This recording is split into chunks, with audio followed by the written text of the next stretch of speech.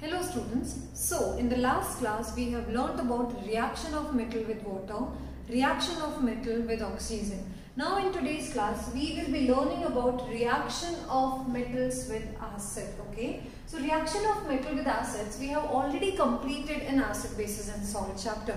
So same thing we will be seeing here, followed by some new exceptions that you will be learning with respect to metals. Okay. So the general equation will be metals,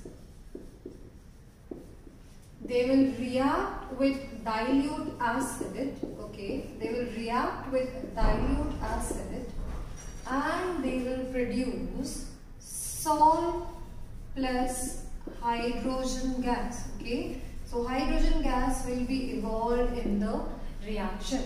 Metals, they will be reacting with dilute acid like dilute nitric acid, dilute hydrochloric acid, dilute sulfuric acid, and they will always be giving you salt and there will be release of water in the reaction. Okay, so let's see some examples. So first metal that we are going to see is magnesium metal. Okay, so first example we are going to see is reaction of magnesium with dilutes hydrochloric acid. Okay, so here we have dilute HCl, it is dilute in nature. So magnesium, it will react with hydrochloric acid and it will give salt plus hydrogen. So you know that hydrogen will be evolved, so you release hydrogen first, whatever left will be mixing and it will be giving rise to the products. Okay, so magnesium and chlorine is left, so they will react and we will get magnesium chloride. Okay, so magnesium chloride is a salt and we are getting an hydrogen gas. Now moving on to the next example, that is Fe reacting with HCl, that is dilute hydrochloric acid. So ferrous, it will react with dilute hydrochloric acid and we will get ferric chloride, that is FeCl3 plus H2 will be released in the reaction. Make a note, reactions are not balanced. Already you have learned balancing of chemical equations and reactions, so you can do it on your own. Okay, then we have reaction of aluminium with HCl. Okay, so aluminium will react with hydrochloric acid, dilute hydrochloric acid, and hydrogen gas will be released and aluminium chloride will be produced in the reaction. So magnesium chloride, ferric chloride, aluminium chloride, all these are salts. Okay, they are salts in nature, while hydrogen gas will be evolved in the reaction, and these hydrogen gas, the presence of hydrogen gas can be detected by pop test. Is it clear? Now moving on to some exceptions. Okay, so in this case we are having some exceptions also.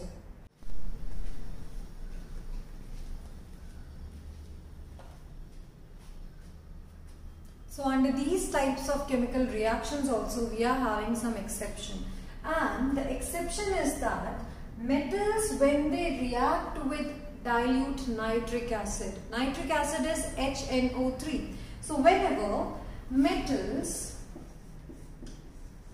they are reacting with nitric acid, that is HNO3, in that case salt and water will be produced. Okay, so during that case what will happen? Salt plus water will be produced. No hydrogen gas will be released in that situation. Okay, now listen carefully, why exactly is that happening? Now we know that we have nitric acid. Now this nitric acid is a very strong oxidizing agent. It is a strong oxidizing agent, and you know that these oxidizing agents or any oxidizing agents, what they do? They themselves get reduced. So this HNO3 will be getting reduced, and as it is an agent which will be helping in oxidizing some other substance, that is why it is known as oxidizing agent. So they themselves will be getting reduced and they will be helping this hydrogen gas in getting converted into water. Okay, they will be oxidizing hydrogen gas by giving them oxygen molecule, and themselves when they are giving oxygen molecules, they will be getting reduced. So these nitric acids, they are strong oxidizing agent. Stronger the concentration of nitric acid, more strong will be its oxidizing agent. Okay, so nitric acids, they are strong oxidizing agent, and because they are strong oxidizing agents, so what they will do, they themselves will be getting reduced. They will be removing oxygen, right? Removal of oxygen is reduction. So they themselves, they will be getting reduced, and they will be helping in oxidization of hydrogen gas. And along with that, many nitrogen oxides will be released in the reaction.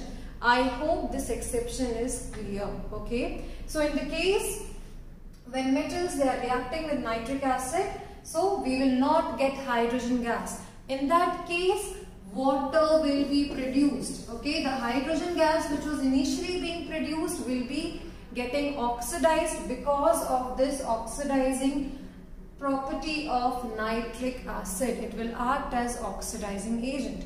Now this exception is also having one more exception, and the exception is of Mn, that is manganese and magnesium. Now manganese and magnesium, they do not follow this pattern. They will react with nitric acid, that is they will react with dilute nitric acid, and they will give rise to salt and hydrogen gas. They will not give rise to water. Salt will be produced, along with that hydrogen gas will be produced when manganese and magnesium, they are mixed with nitric acid. But other metals, on mixing with nitric acid, they will be producing salt and water. Okay, so I hope reaction of metals with acid is clear to everyone. So moving on to the next property, that is reaction of metals with salt solution of other metals. Now in the first chapter of chemistry class 10th, we have studied that more reactive metals will be displacing less reactive metals from their salt solutions, right? For example, on this side you can see a picture. So we have a black color nail. The black color nail is dipped in blue color copper sulfate solution.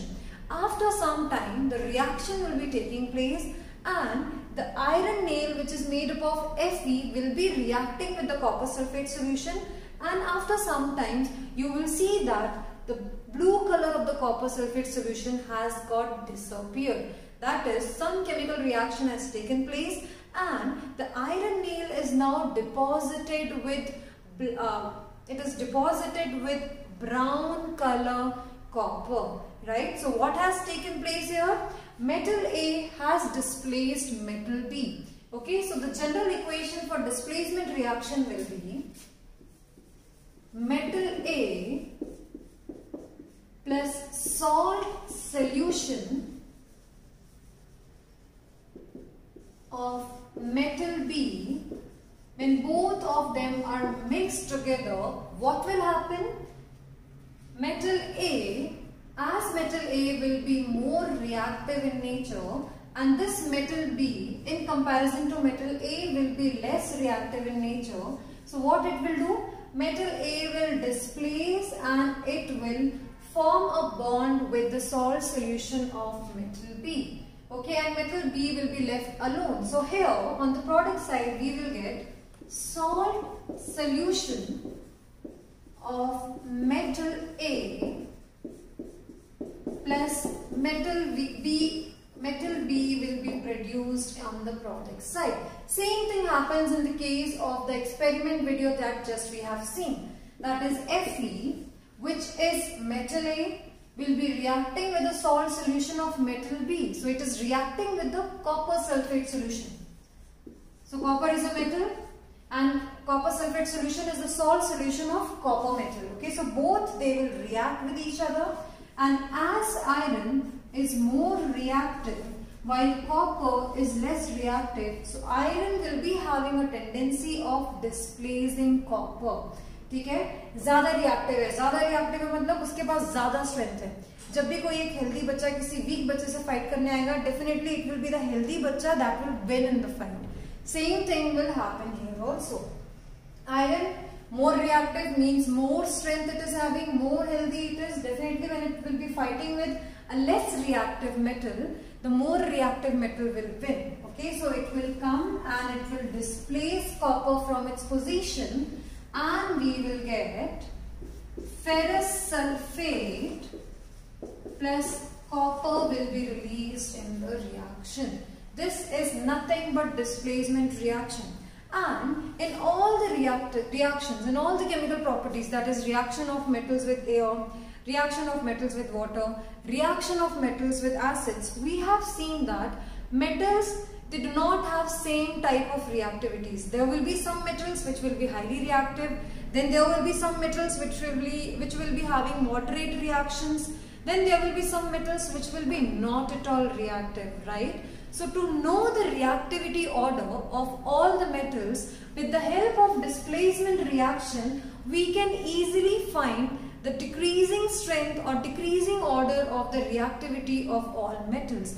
List of metals which are arranged in their decreasing order according to their displacement reaction are known as reactivity series. Okay, so now let's see the reactivity series and how and which metals will be more reactive and which metals will be less reactive, and how these reactive and less reactive metals, they will be undergoing displacement reaction with the help of reactivity series. So here on your screen you can see the reactivity series. So always remember the elements which are present on the top. Okay, the elements which are present on the top, they are more reactive, while the elements like gold and silver which are present at the bottom, they are least reactive elements, and the elements which are present at the middle portion, they are moderate reactants. Okay, just remember a simple concept. Whenever two people are fighting, okay, so if you want to know which person is winning, definitely the person which will be on the top of the other person will be a winner, right? Normal सी बात है, कोई भी झगड़ रहा है, कोई भी बच्चे झगड़ रहे हैं, so definitely the one who is on the top will be the winner. He will be dominating the fight. It means that that particular boy or that particular person is having more strength. Same thing happens in the case of reactivity elements, reactivity series also. Elements which are present on the top, they are more reactive than all the bottom elements. Okay, and all the bottom elements will be less reactive in comparison to the elements which are present on the top. And never ever weaker elements, they can displace a stronger element. No such reaction will be taking place in which weaker element has to displace a stronger element. So that reaction will never be taking place. Okay, so let's see some examples of reactions with the help of reactivity series. So the first example is reaction of gold, that is Au, with HCl, that is hydrochloric acid. Okay, so as per the reactivity series, you can see that hydrogen pehle aata hai, below hydrogen we have gold. Okay, so it means that in comparison to hydrogen, what is the nature of gold? Will it be more reactive or it will be less reactive? Yes, hydrogen, as it is present on the top, definitely it will be more reactive in comparison to gold which is present at the top. So is it possible for gold to displace copper from its salt solution? Is it possible? No, it is not possible. So in this case, no reaction will be taking place. Okay, let's see one more example. So next example is reaction of Fe with copper sulfate solution.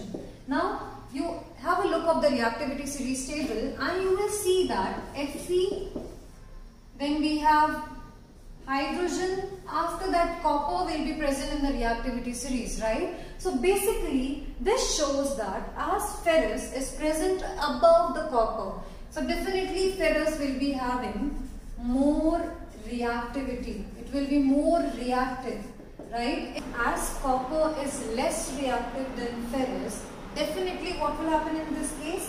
Whenever copper and ferrous sulfate, they are reacting with each other, as copper is less reactive than ferrous, so this reaction will not proceed and no reaction will be taking place, because copper, being a less reactive metal, cannot displace a higher reactive metal from its salt solution. But when we are undergoing this first reaction, that is Fe reacting with copper sulfate solution, in this Fe, as it is present at top position, it is more reactive. So this more reactive element can displace a less reactive copper sulfate from its salt solution, and this equation we will get, that is FeSO4 plus copper. So I hope displacement reaction is clear to all of you.